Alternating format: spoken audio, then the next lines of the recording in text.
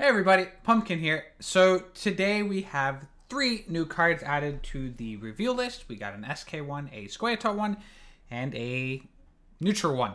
So starting off, we're going to start with the SK one, Primal Savagery. This card is 5 provisions, damage an enemy unit by 2, death blow, spawn, and summon a bear abomination on a random allied row. So essentially, you want to kill a unit that has 2 strength or fewer, and you spawn a 5. 5 provisions, so your ceiling is 7 points, and your floor is 2. Is this card good? It is. This card's actually really good because there are enough ways for SK to bring a unit down to that threshold of 2 from like 4 or 3 using cards like Savage Bear, Kraken Crate, leader ability, or like long ship pings. So SK has a number of different ways to support the ability of killing a unit that has 2 HP, which makes this card really, really strong. I mean, it's a 7 for 5. The condition is you put it in a deck that can actually play the card. So in a Kraken Crate deck, I think this card is auto-include. I think it is very, very, very strong. Will this card see play outside of Kraken Crate? I don't know.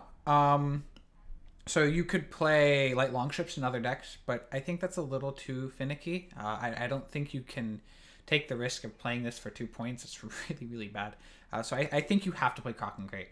I think you have to play Krak as your leader. Otherwise, this card's pretty mediocre. So I think this is a very, very strong card for Krak. Outside of Krak, I don't think it's going to see a lot of play unless we get some other cards in the future that allows you to ping cards down and set up that 2 damage threshold.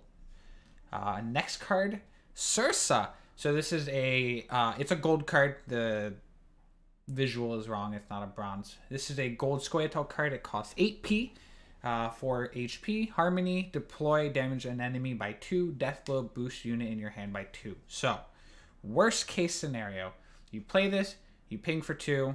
It's a 6-point play and it has Harmony. Harmony is going to be getting anywhere between like 0 and 3 points. So we'll average it out at like 2, let's say. So worst case, I guess we can average it out at 1. So worst possible case, it's like a 7 for 8. That's not that bad for worst case scenario. Average case scenario, because you are playing Scoia'tael, you have leaders such as Brewer or such as Ethne, where you can ping units down. You have archers in your decks, you have Malayan in your deck, you have like a Swordmaster, you have Panther, you have a bunch of different ways to do damage, allowing your Sursa to get the death blow off. So in Scoia'tael, getting death blows should be pretty easy to do. So on average, you're looking at a 4 that deals 2 and boosts a unit in your hand by 2, which comes out to 8 value.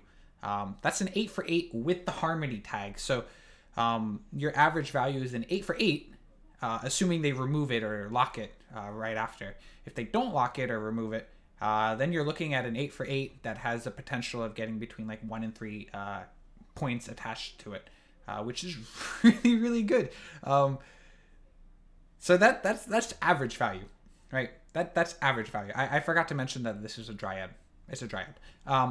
So the high end, so hand buffing isn't utilized a lot in Gwent. The only card in the game at the moment that utilizes hand buff is Skags. Skags is 8 provisions, 3 strength.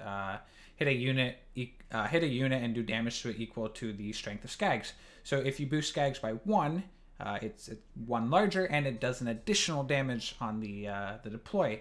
So if you use Sursa and you boost Skags, it's not only boosting Skags at 2, but it's also giving his deploy effect 2 extra damage, which essentially means the boost is worth 4 points. So now you're looking at Sursa being worth 4 plus the 2 plus 2 plus 2.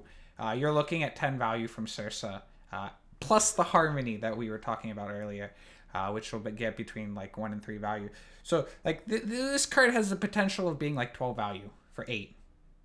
That's crazy. That's incredible. Out of the cards that have been released thus far, I would easily put this at the #1 spot. This card is very, very good. And it's only going to get better if they add another hand buff card to the game. So right now, the only card that does utilize like hand boosting is, I mean, I guess War Dancer, sure, but I mean like doubling the value from the ping is Skags. Technically Aglice, but no. So it's Skags. If they do introduce another card in the future that utilizes, when I say future, I mean this expansion, or I guess future expansion, it just makes Ursa even better, because it makes it so that you do get that value, that double value from the boost that you give a card. So this card is really, really, really good. If you like playing Scoia'tael, or you want to play Scoia'tael, you should be excited, because this is a very strong card for Scoia'tael. Yeah. Very excited to play this card. And our final card for today is Watchman. This is a neutral card for strength. It's 5 provisions. Order, give an adjacent unit a shield. So it is very similar to Artificer.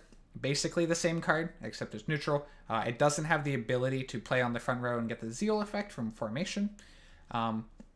Which it shouldn't, because it's a neutral card. Neutral cards should be weaker than faction-specific cards. So the idea of this is the same as Artificer. You want to play this card on the board so that the next card you play after it, you are able to give it a shield.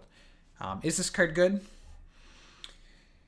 I mean, if you want to build a shield NR deck and you want to play tons of shields, and then you want to have a finisher with like King Ragnar, then yeah, it's okay. Every shield is +3 for King. So, I mean, if you're playing that deck, Watchman is pretty good. You're getting 7 value out of it, which is solid. You can do cool combos, I guess, with this and something like Vivian. You could play Zoltan, or you could lead with a Watchman, play it on the front row, or any row, it doesn't really matter. Well, the row where you're going to play Skags, Zoltan on. So if you're boosting your front row, you're going to probably play Zoltan on your back row. So you would play this on your ranged row, and then you would play Zoltan on your back row, boost your front row, and then you'd Watchman it and give it a shield. This way your opponent can't kill it the next turn, and then you can follow it up with a Vivian, boosting the Zoltan to 15. Is that good? It's kind of gimmicky. You could make that play Zoltan into Vivian in 1 turn with M here. You could play Zoltan, do the boost, pick up a Nilfgaard unit, and then play Vivian, get the instant boost. So, I mean, that's a lot less gimmicky, but that is another way you could utilize Watchman. So I think this card will see a tiny bit of play in maybe some NR lists. I really need the shield, and that's assuming that like Artificer is not enough, because Artificer is strictly a better card. So I don't think this card will see a ton of play outside of NR. Maybe, I don't know, there's an engine in SK or Scoia'tael that like you have to keep alive, so you play Watchman. So it's a nice tech. It allows to keep those core engines. It gives them a little bit more survivability, so I like it. But I don't think this will be like a must-play card. It'll be a very niche card that you play because, well, you have a few engines that you need to keep alive.